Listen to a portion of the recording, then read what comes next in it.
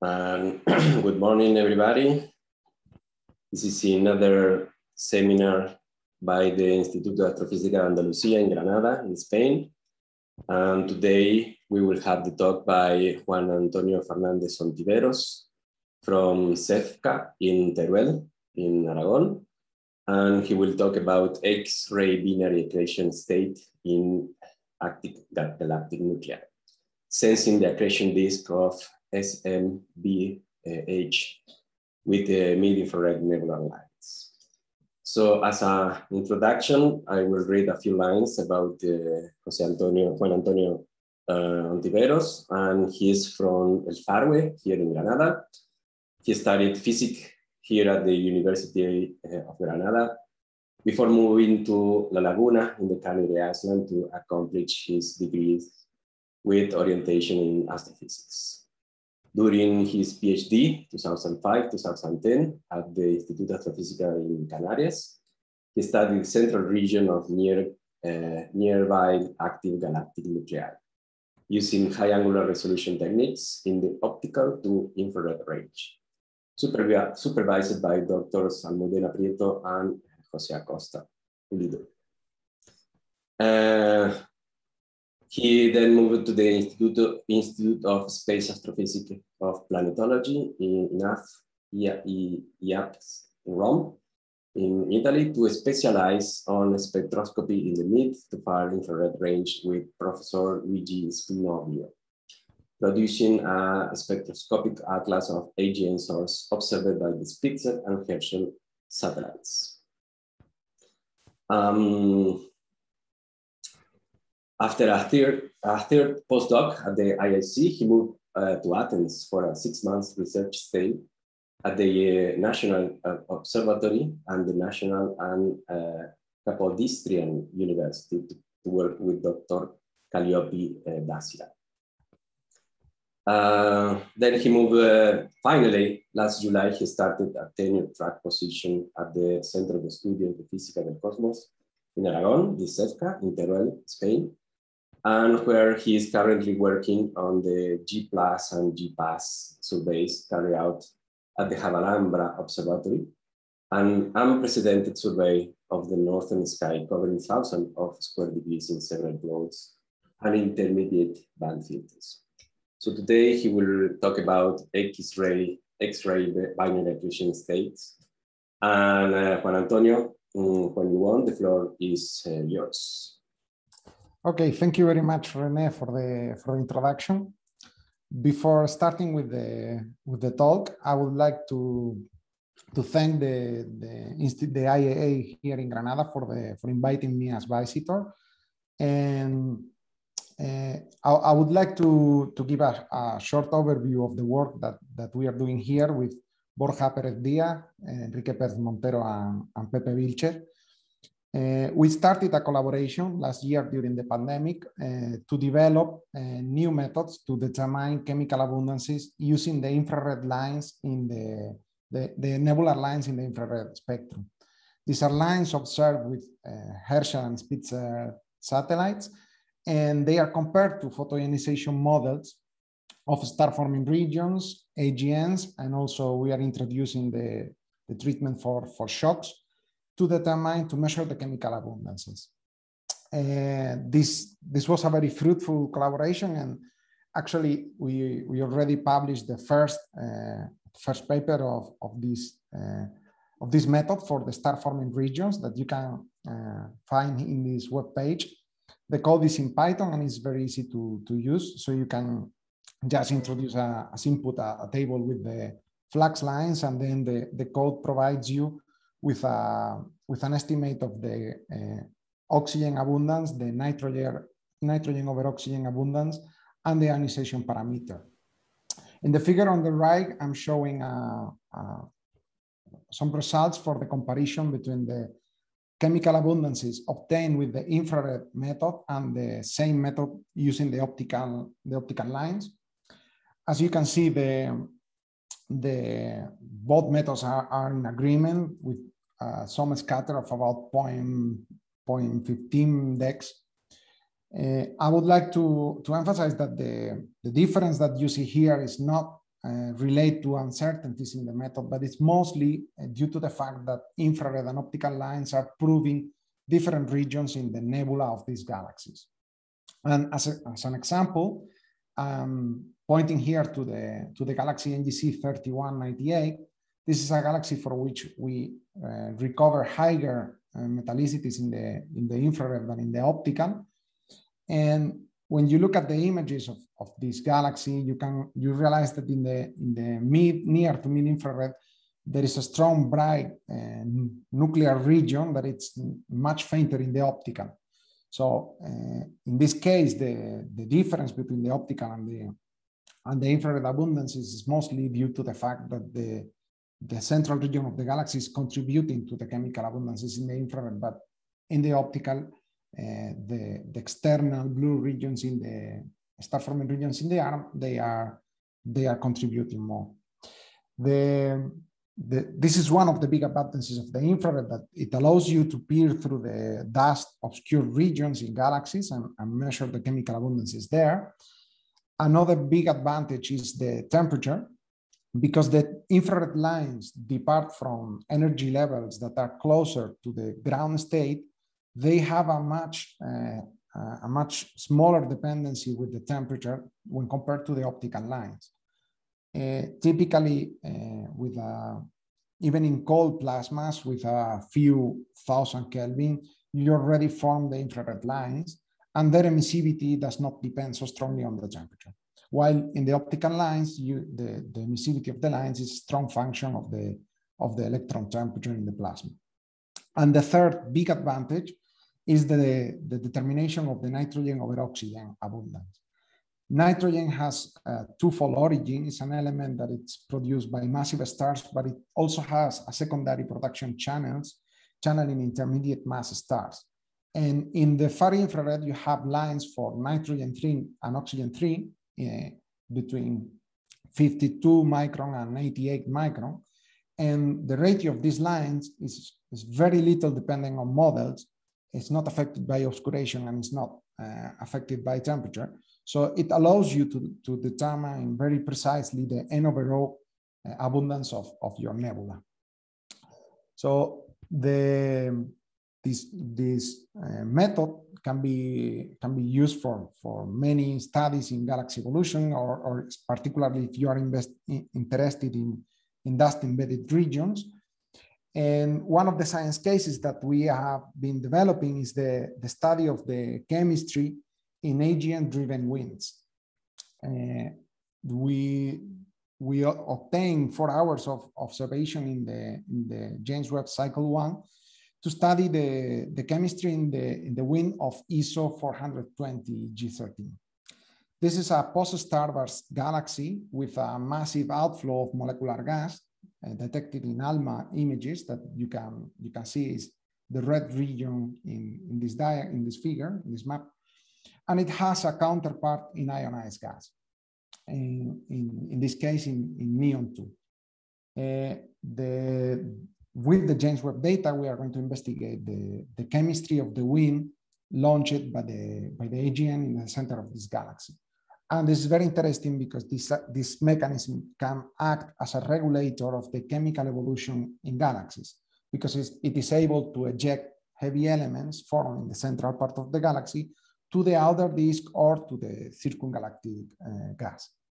So if you are interested in using these tracers, do not hesitate to contact us. And if you are at IAA, come by to the, I'm working at the same office that Enrique Perez. So pass by and we can talk further about this. Now I'm going to start with the talk about accretion states in AGN. This is a project in which I worked for some time. We discussed for a long time with Teo Muñoz Darias at the Instituto de Astrofísica de Canarias. And we came up with an idea to prove the presence of the accretion disk in supermassive black holes using the nebular lines in the mid-infrared. So first of all, the existence of accretion states in stellar mass black holes is established in these low mass systems. Very nice examples are low mass X-ray binaries. These are systems formed by a compact object, a neutron star or a black hole, and a late type star companion. The companion stars transfer material through the Roche lobe to the disk of the compact object. And during most of its lifetime, the system remains in a quiescent state. So the accretion disk is built little by little, and the compact object is in a low luminosity state, several times lower than Eddington luminosity.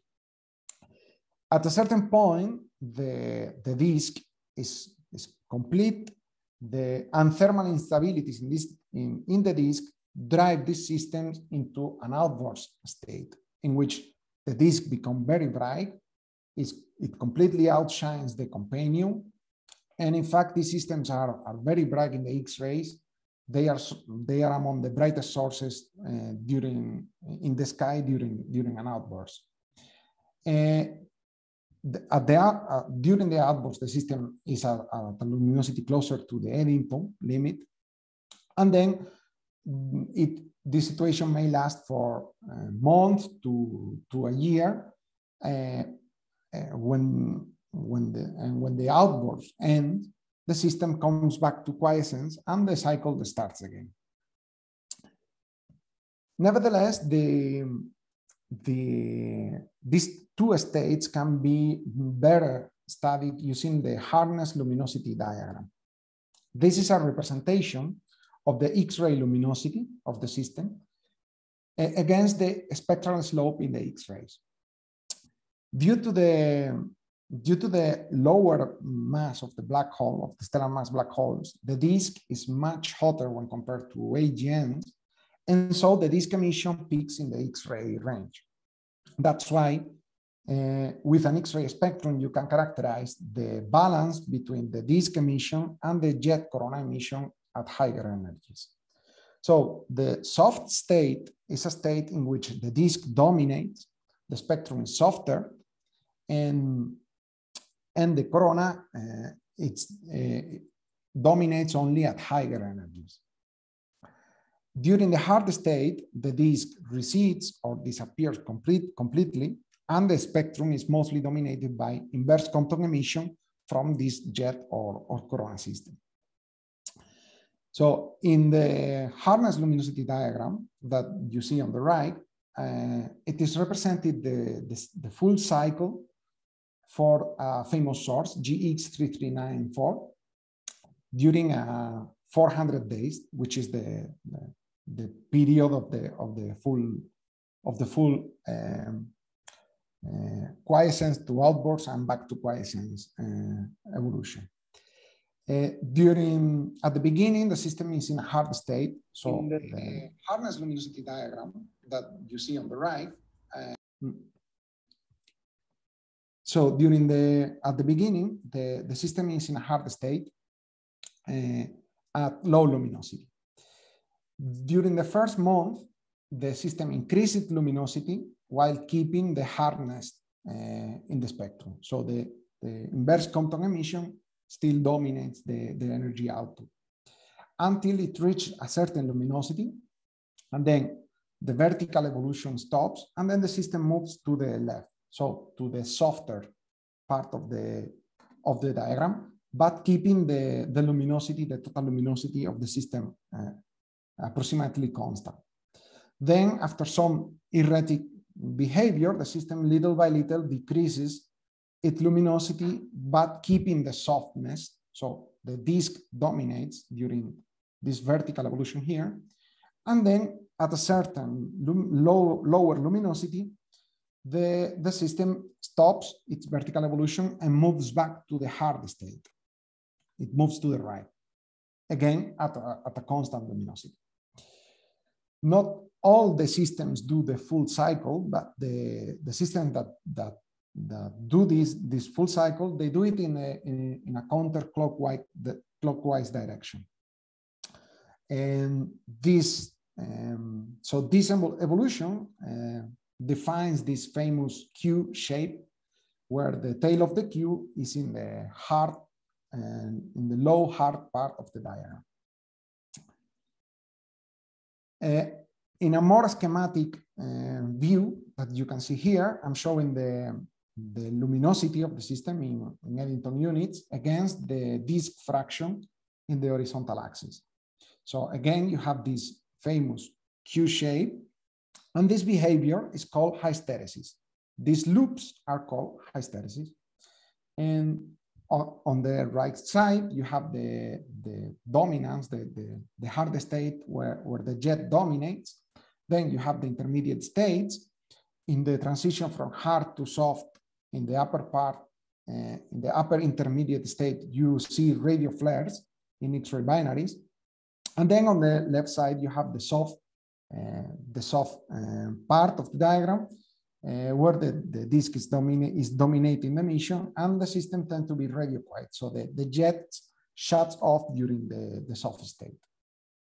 There are two things I want you to remember from this figure. The first one is that the soft to hard transition occurs at almost always at 1% of the Eddington luminosity. So while the hard to soft transition at high luminosity may happen at different luminosities, even for the same system, for different outbursts of the same system, the soft to hard transition occurs always at 1% Eddington. And that means that when the system is in a very low luminosity state, so below 1% Eddington, the spectrum of the source is always hard. So in other words, the jet dominates when the system is in the tail of the Q of the Q shape of this diagram. The presence of the hysteresis is not only detected in the spectral components, it also happens in the timing properties of these sources. In this figure, you can see the count rate in the vertical axis against the characteristic amplitude of the flux variation for the same system, GX3394, during two cycles, during two outbursts, the 2007 outburst and another one in 2004. So as you can see, the transition from hard to soft happen at different luminosities, but soft to hard happens at the same one. And the variability, the amplitude of the variation shows the same hysteresis behavior that you could see in the spectral components. Moving to the accretion jet coupling, I mentioned before that the jet corona dominates during the hard state. So, and we already know regarding the unification with AGNs, we already know that this state is common and is present in AGNs, and we call it the fundamental plane of black hole accretion. In the figure of the left, you see a representation of the fundamental plane of black holes. This is a relation between three parameters: the X-ray luminosity, the radioluminosity, and the mass of the black hole. So when you normalize one of these parameters, for example, in this case, the X-ray luminosity is normalized by the mass of the black hole, you can fit in a single plane X-ray binaries like GX3394 in white triangles here, Sagittarius A, and also low luminosity AGNs and radio galaxies in the right side of the diagram. That means that the energy output is regulated by a jet, and the jet physics apply across the whole mass range from a few solar masses to millions of solar masses. When X-ray binaries are in the hard state, they move in the vertical blue track in this diagram, and that means that they move along the fundamental plane of black hole accretion. So in the hard state, the unification between stellar mass and supermassive black hole is known. So the question now is, do AGN show accretion states for the rest of the diagram? Do they follow these tracks as X-ray binaries do? We have two main problems that hamper the answer to this question. The first one is the long time scales. So you can observe an X-ray binary and follow its evolution during 1 year and see the source doing the full cycle. But in AGNs, this is millions of years. So you cannot track the movement of one source in these diagrams. The second problem is the access to the disk continuum. In X-ray binaries, the disk peaks in the X-rays and we have access to it. But in AGNs, the disk emission peaks in a part of the spectrum that it's completely absorbed by hydrogen in the host galaxies and also in our galaxy. So most of the disk emission is completely absorbed by the gas, and the red part of the accretion disk in low luminosity system is completely dominated by the host galaxy luminosity. So it's very difficult to access to this component in AGN. The quest for AGN accretion states started very early, even before the unification theories in AGNs. This is a paper by Penston and Perez in '84. And these authors proposed that an evolutionary sequence, because they observed that the broad component of H beta in the galaxy NGC 4151 disappeared in a period of about 10 years. Not only the broad component, but also the blue featureless continuum that is typically associated with the disk emission also disappeared in this period.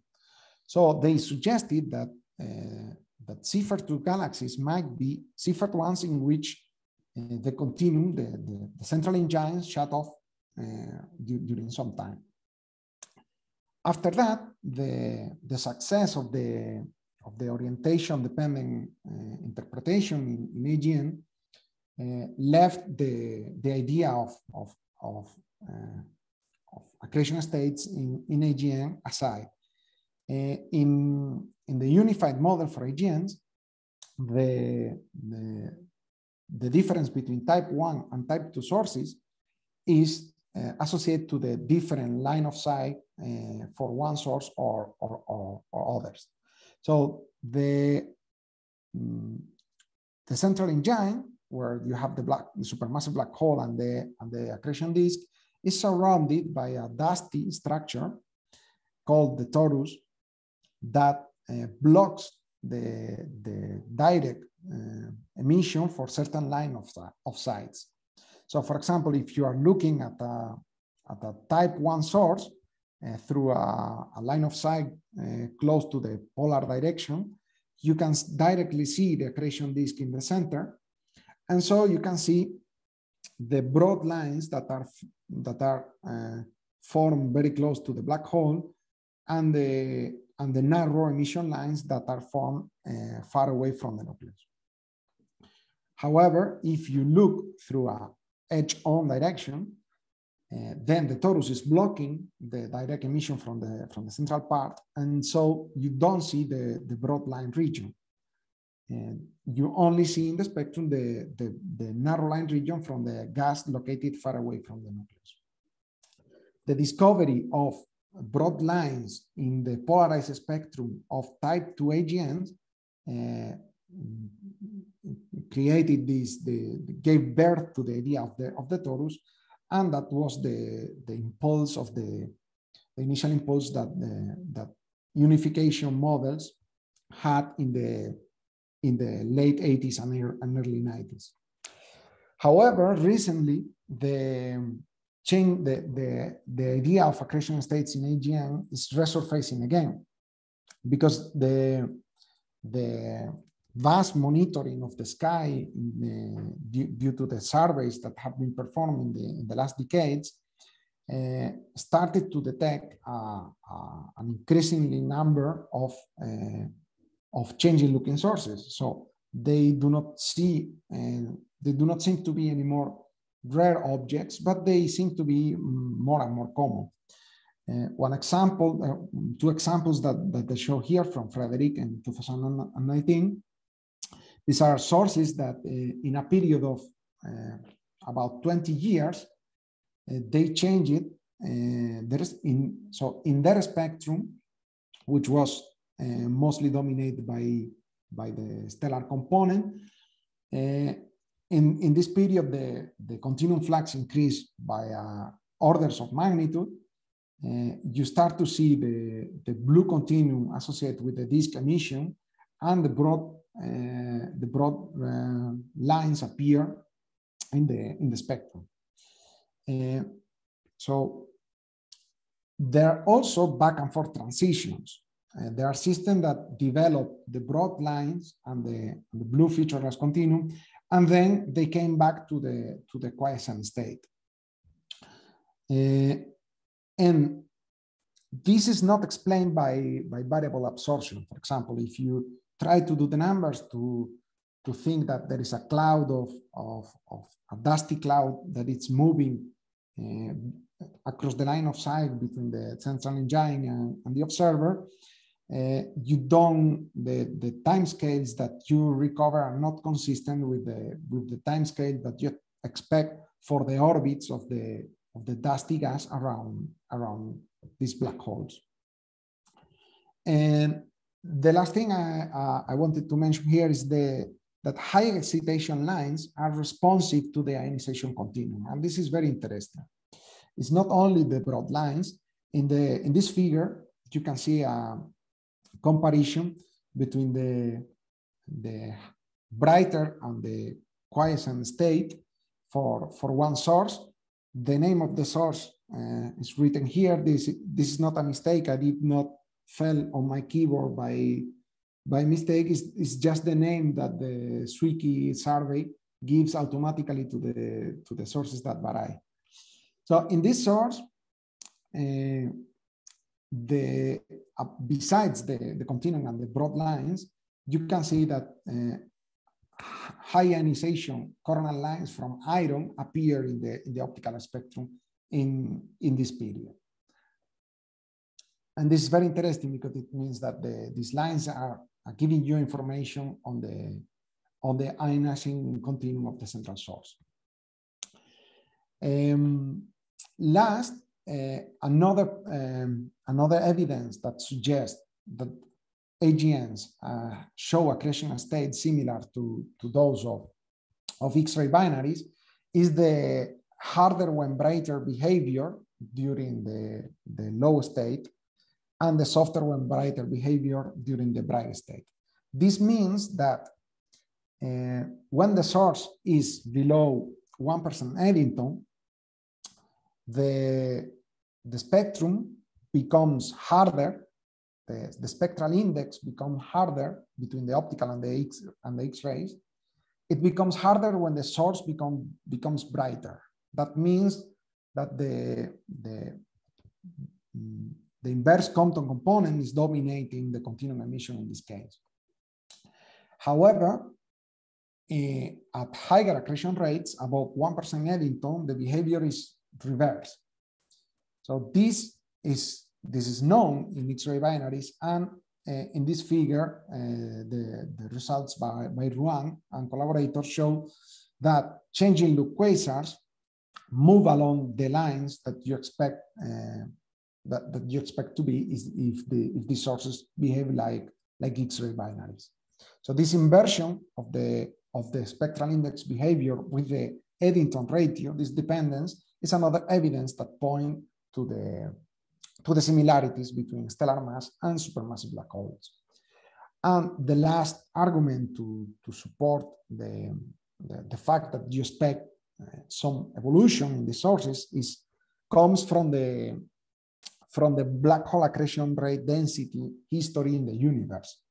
So from cosmological surveys, we realized that there was a peak in the activity of black holes about 10 gigayears ago, around redshift 2. And since that moment till today, the black hole accretion rate density in the universe have fallen by a factor of about 30. So that means that you expect a lot of quasars 10 gigayears ago that today must be or should be in the quiescent state. So this is another argument supporting the idea that the accretion states may be present in AGN. So one very important result was obtained by Cording and collaborators. This is the first attempt to build a harness, the equivalent of a harness luminosity diagram for AGNs. These authors use a survey of a sample of quasars in Sloan with information in X-rays and radio frequencies at 1.4 gigahertz, and they built a representation of the luminosity of these systems against the disk fraction. The luminosity is simply the total luminosity. This is not expressed in Eddington units, and the disk fraction represents the relative contribution from the disk compared to the total disk plus jet emission, disk plus inverse Compton emission. So the idea behind this diagram is that you cannot track the evolution of a single AGN source, but if you observe a population that is large enough, different sources should be at different accretion states. So the diagram for the whole population should track the different accretion states in AGN. And they obtain a very important result, which is that power law dominated quasars, so quasars where the inverse Compton component is more important, are radio louder. Those are the darker regions in the diagram that you see here. So that means that when the disk is less prominent, the jet dominates more the energy output in these systems. This study had some limitation. The first one is that they don't have black hole estimates for the sources. So that means that you are plotting total luminosities and not luminosity in Eddington units. So if you have black holes of from 10 to the 6 to 10 to the 9 solar masses, then you expect a scatter in the vertical axis of about 2 to 3 orders of magnitude.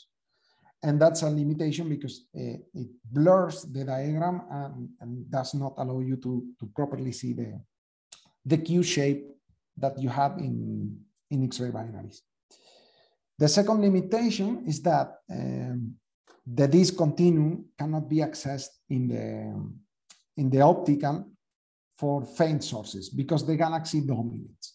So these authors incorporate a sample of liners to the diagram, but the disk emission in these liners is estimated just from the H beta emission using a correlation.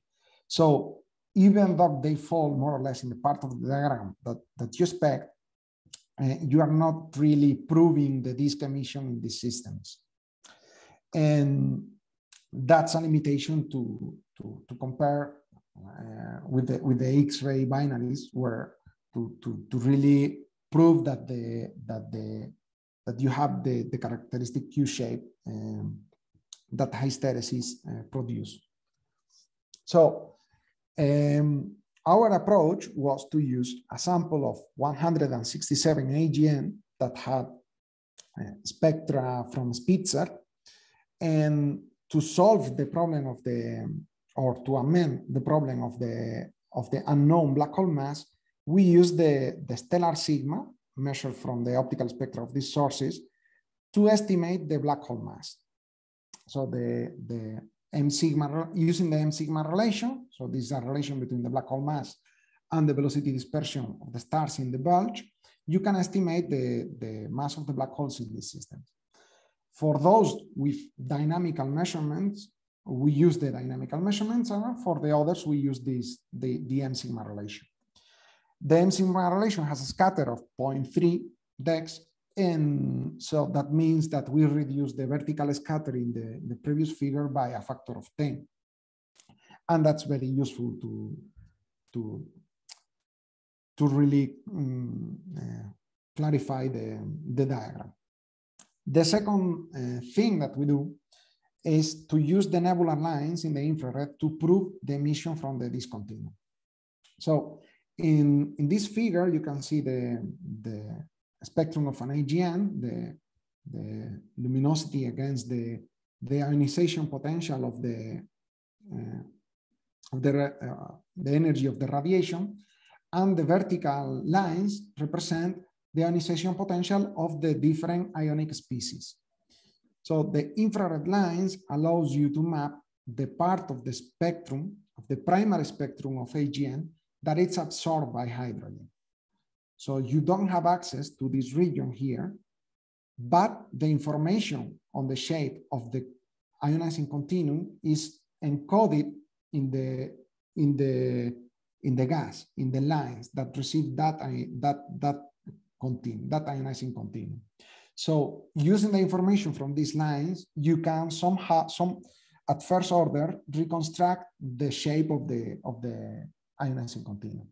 And the idea, in this case, is to use oxygen 4 and neon 2 lines, which map 55 electron volts and 22 electron volts to prove the presence of the disk emission in these systems. So a schematic representation to illustrate this is this diagram here. On the right part, you have the input spectrum. So you have the continuum from the AGN, and this big bump here represents the emission from the accretion disk. So the accretion disk ionized the narrow line region and excite the lines and the transition here. You take the spectrum of that part, and when the disk is present, because you reach high energies, you can enhance or you can produce bright oxygen 4 emission when compared to neon 2. That's because the ionization potential of oxygen 4 is high, and you reach that energy with the photons from the disk. During the low state, the disk is truncated, so you lose the inner orbits of the accretion disk around the black hole, and that means that you lose the most energetic photons to ionize the gas. So your spectrum would be something like the blue line in this figure. Is a series of power laws representing the synchrotron emission and the inverse quantum emission. And this spectrum can ionize the gas, but it's less powerful than the disk. And so you would have less oxygen 4 emission and more neon 2 emission. So that's the idea behind the diagram that we built. So we call it the luminosity-excitation diagram, the LED diagram. In the vertical axis, we are plotting the total luminosity of the system in Eddington units using the black hole estimate from the M sigma relation for most of the systems. And on the horizontal axis, we are defining a parameter called the Lyman hardness. The Lyman hardness is simply a combination of neon 2 and oxygen 4 fluxes. So it's neon 2 over the total neon 2 plus oxygen 4. That means that when the disk is not present, you have little oxygen 4, and then this ratio moves to the right part of the diagram, closer to 1. When the disk is present, you produce a significant amount of oxygen 4, and then the systems move to the high excitation part of the diagram on the left, to lower values of the Lyman hardness. In this case, we are adopting as luminosity of the system the total oxygen 4 plus neon 2 luminosity. This is because the statistics was better, because we had this information for all the sources. but we compare these values with Eddington luminosities derived from X-rays, and they are in agreement for many of these systems. So in the figure, you can see a representation of the AGNs in the sample as separated by spectral class. The red triangles correspond to Cipher-1 galaxies. The pink squares, the pink diamond, correspond to hidden broad line. So correspond to Cipher galaxies with hidden broad lines. Those are type 2 AGNs that have broad lines in polarized light or in infrared light. And in green, the green squares correspond to Cipher-2s. And finally, the blue circles correspond to liner galaxies. So as you can see, the overall shape of the diagram reminds to the Q-shape diagram for X-ray binaries. You have the tail of the tail of the Q, which is mostly dominated by liners, and then you have a very wide range in excitation at high luminosities. So one of the important things is that at low luminosities, you always have low excitation. So that means that when the luminosity falls below 1% to 1 per thousand Eddington, all the systems move to the low excitation part of the diagram. That indicates that the disk emission disappears at low luminosities. So you don't have like dwarf Cipher-1 galaxies. They do not exist. When the systems go dimmer, they move to low excitation.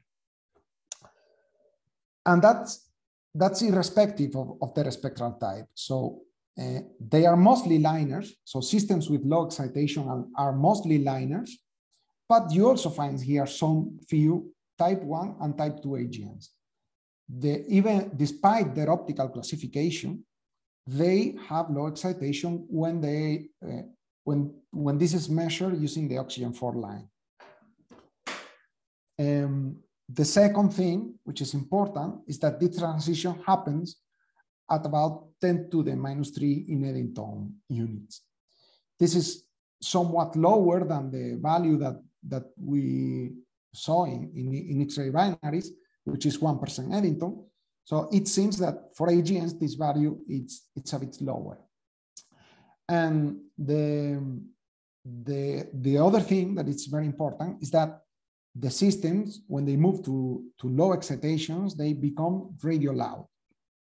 So the symbols in this figure are color coded depending on their radio to X-ray radiation. So this is a measure of the radio loudness of the systems. Systems with black color are more radio loud, and systems with clear color are radio quiet. So the system, the system that have more radio loud emission are those with low excitation, and that indicates that at low excitation the jets dominate the emission in these galaxies, in these nuclei. This is in agreement. The overall behavior that we observe in excitation is in agreement with photoionization models. So we compute some photoionization models using as input spectrum the disk emission that we see here in this figure, and those were compared with photoionization models using this power law input spectrum. So the disk emission predicts values that cover the range observed for systems with high excitation, the system with disks emission. And for the power law systems, even at high ionization parameter values, you don't go beyond a certain threshold in Lyman-Harness excitation. So even if you increase the rate of ionizing photons, because the spectrum is very steep in this range, you cannot produce a significant amount of oxygen 4 in order to move this system to the left part of the diagram. So now, after from the previous diagram, we derive the probability density using a Gaussian kernel to recover the 2D the probability distribution based on the for each population, for each spectral class, for each kind of AGN type. So in this diagram, you can see that the CEFCA galaxies, the red area covers a wide range in excitation, and they are mostly, they dominate the part of the diagram with high luminosities, high Eddington luminosities and high excitation. The type 1 galaxies with hidden broad lines, corresponding to the pink color, agrees very well with the CEFCA ones, with the broad line galaxies. Liners are on the right side of the diagram, and they cover a very wide range in luminosity. So you have liners from 10 to the -5, even almost 10 to the -6 in Eddington luminosity, up to almost 0.1 Eddington luminosity. And CEFCA2s, they appear to show a bimodal distribution. The statistics is not very high, but you see some sources that fall closer to the CEFCA1 galaxies, and some others that fall at high luminosities but low excitation, closer to the upper side of the liner distribution. On the sides, you can see the marginal distributions in the histograms. So we identify low luminosity AGNs, so low luminosity liners, as sources in the hard state, because they are consistent with a power law continuum dominated by the jet, and in this diagram they show low excitation and low luminosity. These are the sources that fall in the tail of the queue. Then we identify as soft state AGNs those in the upper left side of the diagram. So those where the disk is prominent and it's exciting the gas, and then you have high excitation and high luminosity. So those are the systems that are consistent with being disk dominated. And then sources in the upper side, so in the high luminosities, but low excitation. So about half of the CEFCA2s and the bright liners, they are consistent with sources in the intermediate state. So these would be sources that would be in transition from the hard state to the soft state. An important thing here is that, as you can see, liners, they fall in two classes, and they cover a very wide range in luminosity. So liners is a very heterogeneous class, and in this figure suggests that you should divide liners and separate those sources with high luminosities. Typically, these are Euler galaxies. These liners fall in Euler galaxies with high star formation rates and high star formation activity. And when you compare that to liners in the lower side of the diagram, they are typically found in more elliptical systems. So you should take care with the liner definition, not to mix these sources, because they cover a very wide range in Eddington luminosity. So a more schematic view of the system of this idea is this figure where you can see just the probability distribution, not the individual points. So the horizontal axis represents the disk luminosity, and the vertical axis is the total luminosity. During the soft state, you would have the disk dominating the emission, and then during the hard state, it would be the jet. An important addition in this figure is the gray area that you can see on the right side. So to define this area, we derive again the probability distribution, but we put together all the sources and we weight them by the radio loudness, estimated as the radio over X-ray emission. So as you can see here, the radio loud population, it's in very good agreement with the distribution of hard state sources, and that indicates that is another evidence suggesting that the jet indeed dominates during the hard state. So the question now is what is happening with the X-ray binary population? So we cannot track the evolution of a single AGN source, but we can mix the evolution. We can mix the outburst cycles of the X-ray population and see if we recover the same that we see for AGNs. Well, the answer is yes. When you mix different X-ray binaries into the same diagram, and you represent the luminosity in Eddington units,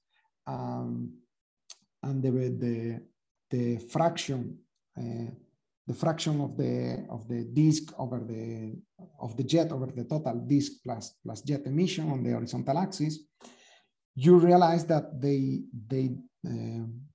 they show a very similar shape as the probability distribution that we see for AGNs.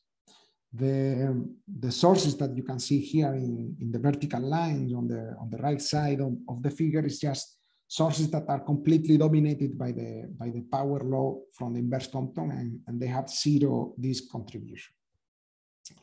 So the conclusion from this comparison is that we recover, so for AGNs, we are recovering the mix of the population, covering the different states that you observe in X-ray binaries when you follow that population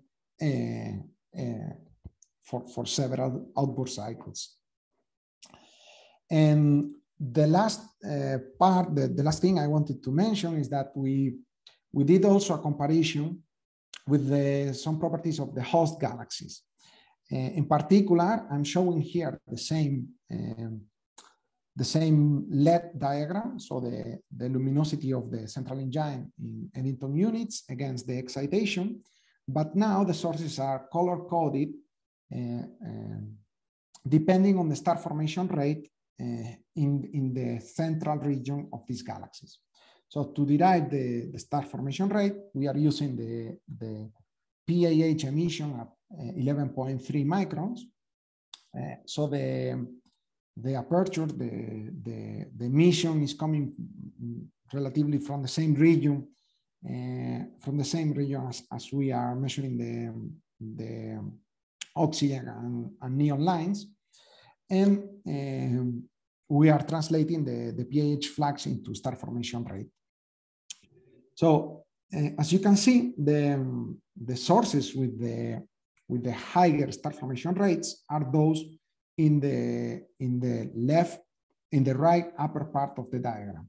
So typically sources with low disk contribution and high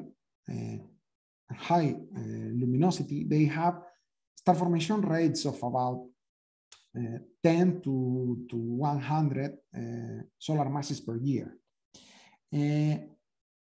Type 1 sources, the ones that are clearly dominated by the disk emission, they tend to show smaller star formation rates, and then liners, sources in the hard state, so not liners, but low luminosity AGNs in the hard state, they show very little star formation. That means that these are sources that you find in elliptical galaxies or in early type spirals. And from this diagram, one could speculate of a possible evolutionary sequence. So you would start with a Euler-like source with a bright nucleus, but not dominated by the disk, and then a lot of star formation. Then the quasar phase or the Cipher-1 phase would come after that, when the star formation is already lower, but the active nucleus becomes brighter. And then after that, the galaxy, the stellar population of the galaxy becomes older, and also the emission from the black hole, which does not have more fuel to accrete, becomes weaker and moves to the hard state. So that's a possible scenario and that's an idea that we would like to investigate further in the future. So finally, this is my summary. The conclusions are that nebular infrared lines are excellent proofs of the ionizing continuum, and they are promising tracers to sense the shape of the continuum emission in AGNs where you don't have a direct access due to the absorption by hydrogen. We conclude that supermassive black holes show accretion states similar to those in X-ray binaries, and this suggests that a more accretion-oriented AGN classification beyond the classical optical spectral types should be implemented. And for the future, spectroscopic studies with James Webb, Euclid, and W-FIRST can be used to explore this scenario. So that's all. Thank you very much. And questions? Thank you, Juan Antonio. Thank you very much for the seminar, for the talk.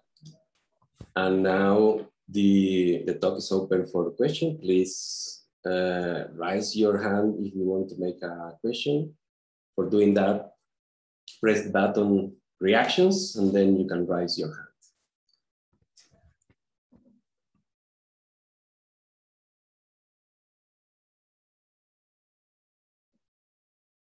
Okay, here we have one by Rainer. Please, Rainer. Hi, thanks a lot. I like to hear about these things with X-ray binaries and AGN. I remember time working on that. So thank you very much. Very interesting, and I think you're onto something there. Of course, probably the real picture is, I'm sure also you have to mix in the orientation model there as well, and whatever. It's sure. Complicated.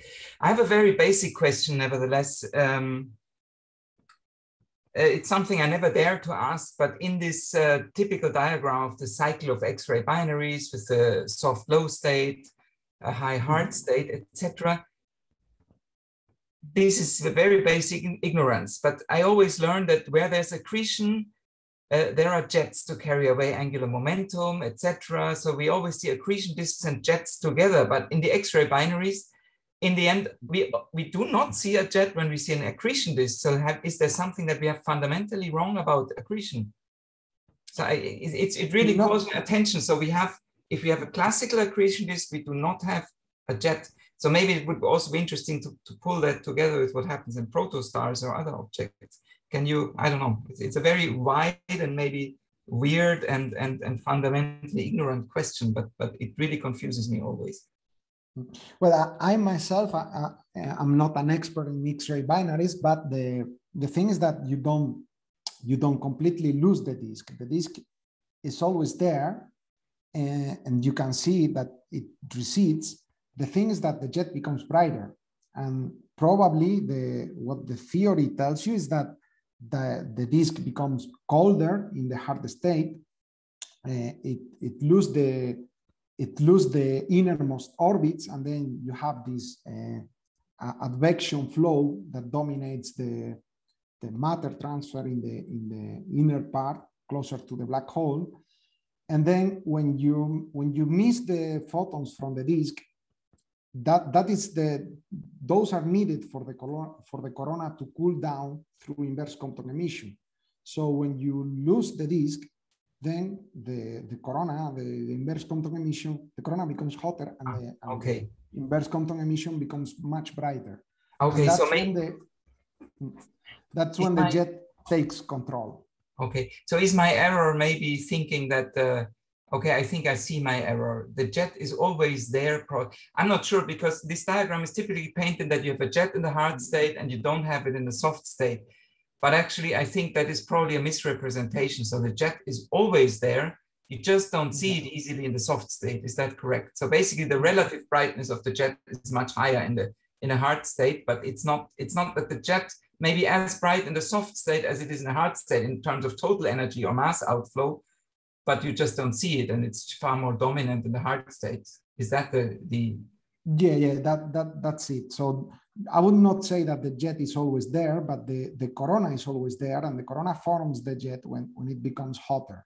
So for example, in the intermediate states between the transition at high luminosity between hard and soft, you see radio flares there. So these blobs of emission happen when the sources are moving from the hard to the soft. So it seems that this collimated emission becomes more discontinuous when the corona is cooling down. So yeah, okay. I have to ask somebody next time I see one of these X-ray people, but the X-ray binary people, because it really, I mean, yeah, they always paint it like there's no jet in the soft state. Or is it then more diffuse? They are right. They are right if you mean that there is no collimated emission, but you still have synchrotron emission from the particles in the corona. You expect to have that always, but of course it's less intense. And that's why they become radio quiet, but they don't become radio silent. Is there any explanation what happens? Okay, I guess we don't know enough about jets, how they get launched and why they do not get launched from a dense disk, but they do get launched when the disk recedes. Do we have any idea why this happens? Sorry, can you repeat the way? Do we have any idea why basically a disk that reaches all the way down to the central object quenches the jet? Why does it kill a collimated? Because it cools the corona. That's the idea that I have. So if you have a lot of optical photons, those are accelerated. Those collide with the electrons, with the leptons around the black hole. And so the particles in the corona, they cool down because they transfer energy to the optical photons. The optical becomes X-ray through inverse Compton. And that's how you cool the corona. And then because the corona is colder, then the jet, it's weaker. Thanks.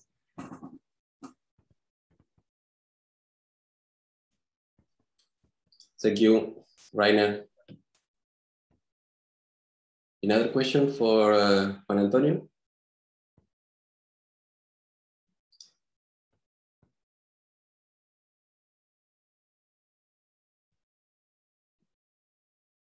So I see no more questions. Thank you again, Juan Antonio, for this talk. Thank you very much. And to everybody. For the people at IAA, I will be here till October 20th. So feel free to pass by. And where are you, please? At Enrique Pérez Montero's office. So it's building C and upstairs. Upper floor. Okay, thank you very much, Juan Antonio, and see you for everybody. Thank you. Thank you very much. Bye. Bye. Thank you.